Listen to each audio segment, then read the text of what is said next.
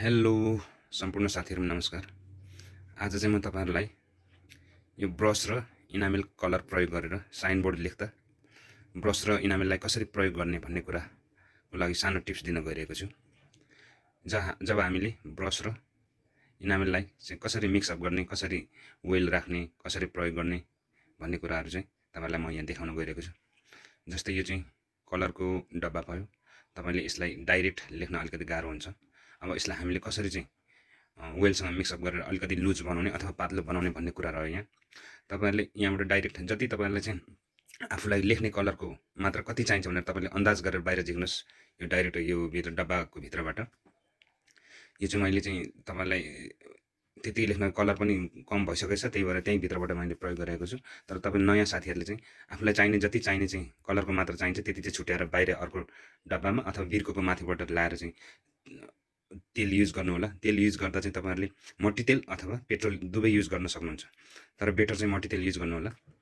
Petrol चाहिँ किनभने अलिकति छिटो सुक्ने डर हुन्छ, मट्टीतेल त्यति छिटो सुक्दैन। अब त्यति गरेपछि तपाईहरुले आफुले लेख्ने सर्फेस अथवा साइनबोर्ड अब जेसुकै पनि हुन्छ त्यसमा चाहिँ हामीले कलरको लेटरको हाइट र लेटरको लेन्थ वाइड कति राख्ने भनेर आफुले पहिले नै तपाईहरुले अन्दाज गर्नुस्। किनभने तपाईहरुले एउटा शेप कोरेर पनि तपाईहरुले त्यहाँ पहिले चोटी चाहिँ कलर फिल गर्न सक्नुहुन्छ। त्यो भने तपाईहरुलाई इजी हुन्छ। अनि अरु कुरा त तपाईहरुले बिस्तारै सिक्दै जानुहुन्छ। तर पहिले चाहिँ तपाईहरुले त्यसरी गाइडलाइन प्रयोग गरेर लेख्नु भने तपाईहरुलाई एकदमै राम्रो हुनेछ। अब हेर्नुस् मैले अलरेडी माथि दुईटा धर्का अन्त तल एउटा धर्का तानेको छु। त्यो तपाईहरुले देख्न सक्नुहुन्छ। यसरी सधैँ ब्रश राखेर तपाईहरुले लेख्न सक्नुहुन्छ।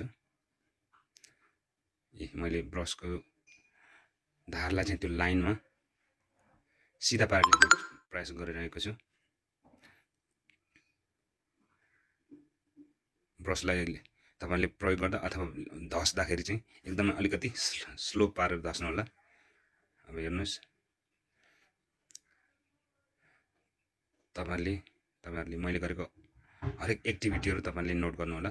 किनभने तपाईहरु पनि यदि कोही साइनबोर्ड लेख्न इन्ट्रेस्टेड हुनुहुन्छ भने चाहिँ यो भिडियोले तपाईलाई पक्कै पनि हेल्प गर्नेछ। म यो लेटरमा चाहिँ सिम्पल लेटर लेख्छु। अनि अर्को कुरा तपाईलाई यसलाई सिंगल shado दिन्छु र यसलाई भित्रबाट चाहिँ इनर shado दिने एउटा स्याम्पल देखाउन गइरहेको छु।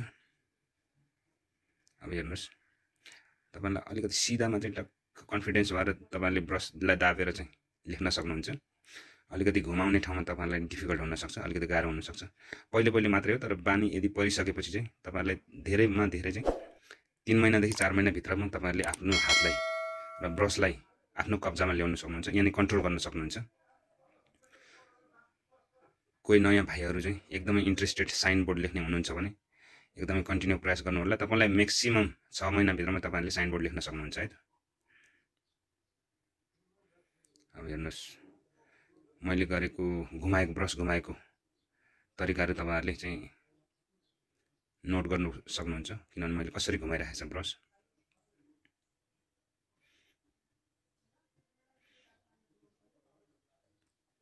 अनि अर्को कुरा तपाईहरुले जहिले पनि लेख्नु अगाडि चाहिँ तपाईहरुलाई अलिकति अक्षरको शेप चाहिँ थाहा हुनुपर्छ। अक्षर कसरी चाहिँ कस्तो हुन्छ भन्ने कुरा चाहिँ तपाईहरुको भित्री मनभित्र अथवा दिमागमा चाहिँ त्यो कुरा रहनु पर्यो। किनभने तपाईले जस्तो सुकै लेख्दै जानु भयो भने फेरि राम्रो हुने छैन अथवा लेख्न सक्नुहुन्न। तपाईले त्यो अक्षरको शेप चाहिँ यो हुन्छ है भनेर चाहिँ तपाईहरुको दिमागभित्र रह्यो भने चाहिँ तपाईले राम्ररी कपी गर्न सक्नुहुन्छ। अनि यदि गाह्रो हुन्छ भने चाहिँ मैले भनिहालेँ तपाईले पहिले पेन्सिलले अक्षर कोर्नुहोस्। अनि अक्षर कोरेर त्यही माथि ब्रशले चाहिँ भर्ने प्रयास गर्नुहोस्। तपाईलाई एक दिन राम्ररी लेख्न सक्नुहुनेछ। तर नछोड्नु होला, किनभने कुनै पनि कामहरु आधा बीचमा छोड्यो भने कुनै पनि काममा चाहिँ कुनै पनि फिल्डमा हामीले सक्सेस प्राप्त गर्न सक्दैनौं।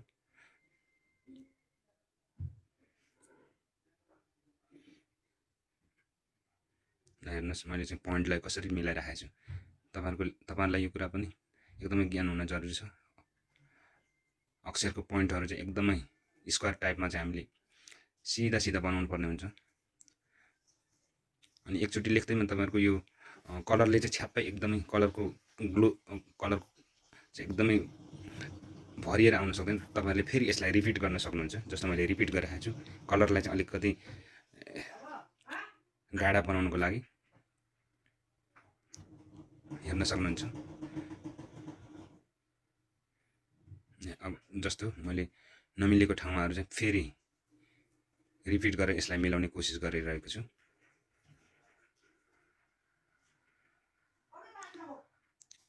गोलो एरियाहरूमा अलिकति ध्यान दिनु होला, किनभने सट्ट मिलेको गोलो मात्रै राम्रो देखिन्छ। सिधामा चाहिँ तपाईहरुले अलिक छिट्टै नै सिधा धर्का तान्न सक्नुहुन्छ ब्रसले, तर राउन्डमा चाहिँ अलिक तपाईहरुलाई केही टाइम पक्कै पनि लाग्नेछ। यसलाई हेर्नुस्, मैले रिपिट गर्दै यसलाई मैले सिधा बनाइरहेको छु सबै ठाउँमा चाहिँ, किनभने हाम्रो सिधा छैन र राउन्ड भएको ठाउँमा पनि राम्ररी गोलो भएको छैन, त्यही भएर मैले रिपिट गरिरहेको छु।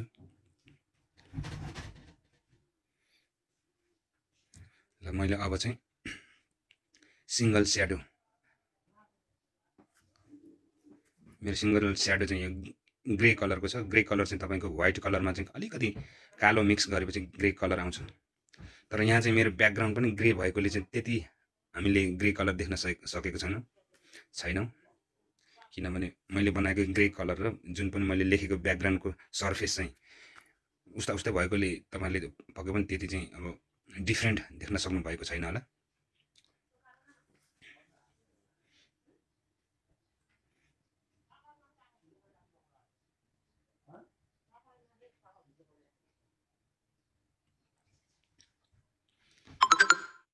यसलाई चाहिँ अलिकति हामीले जब यो सिंगल स्याडो राख्छौं नि, त्यसलाई चाहिँ अलिकति हामीलाई जस्तै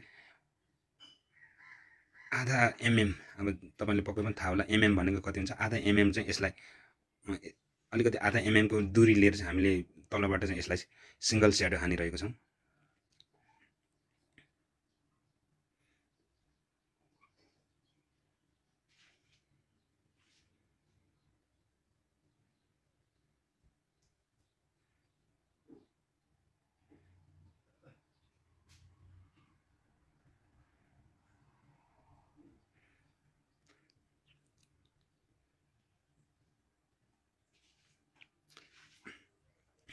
मैले तपाईहरुलाई भनिहालेँ, किनभने मेरो कलरको यो ग्रे कलर र सर्फेसको कलर चाहिँ सेम भएकोले मैले तपाईले त्यति स्पष्ट रूपमा छुटाउन पक्कै पनि सक्नुहुन्न होला।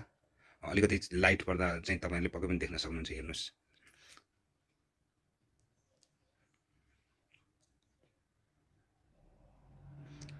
यो चाहिँ मैले यसलाई चाहिँ आधा एमएम को दूरीमा चाहिँ मैले यसलाई लेखिरहेको छु।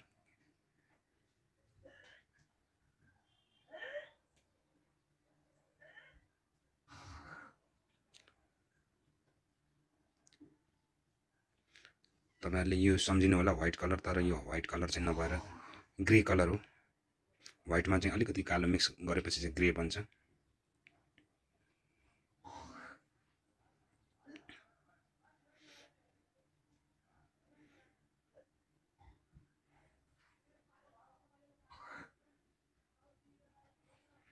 मैले सिंगल स्याडो चाहिँ कम्प्लिट गरिसकेको छु।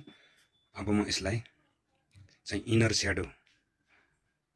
स्याडोको मतलब चाहिँ माथिको साइडबाट चाहिँ लेटरको भित्रबाट चाहिँ मैले यसलाई स्याडो फेरि हाइलाइट गर्नको लागि स्याडो गरिरहेको छु।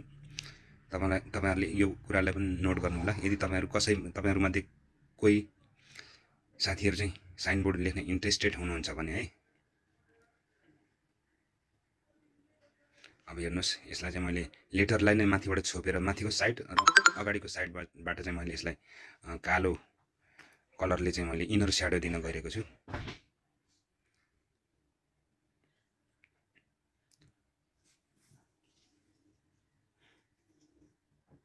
तपाईहरुले ख्याल गर्नु होला इनर स्याडो चाहिँ कताबाट दिने रहेछ भन्ने कुरा तपाईहरुले यो लेखिसकेपछि तपाईहरुले पक्कै पनि थाहा पाउन सक्नुहुन्छ।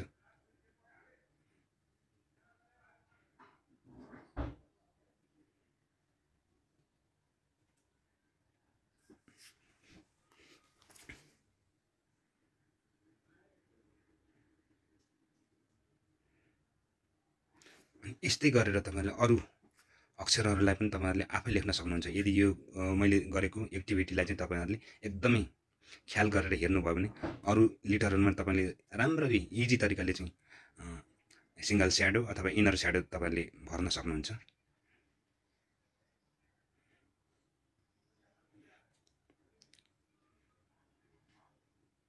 कुनै पनि नयाँ कुरा अथवा आफुलाई भित्री मनदेखि चाहिँ गर्न चाहेको कुरा हामीले मेहनत गर्यौं भने हरेक कुराहरूलाई चाहिँ हामीले कपी गर्न सक्छौँ अथवा हामी सक्सेस पाउन सक्छौँ हरेक कुराहरूमा।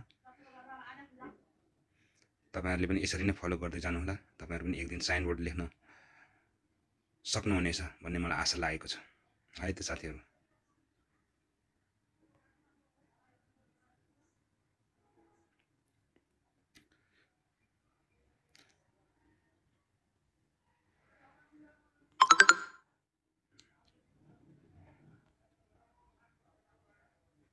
ल हेर्नुस्, मैले यसलाई कम्प्लिट गरि